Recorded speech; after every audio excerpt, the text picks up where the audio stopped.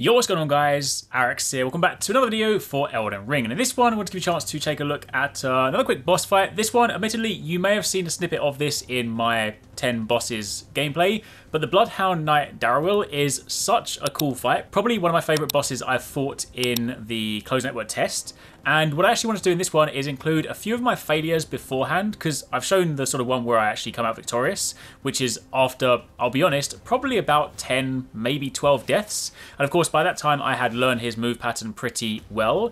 But I wanted to kind of include a few more battles ahead of time, just because it sort of showcases some of his movement. He's really, like, kind of creepy the way he moves, like dashing around and stuff. And kind of sort of reminds me of like the dancer from Dark Souls 3 to a degree. But anyway, this is basically your chance to see a few more extended gameplay clips of this boss battle. Again, this one is located on the map. You need to sort of go over and find that blue circle on the ground.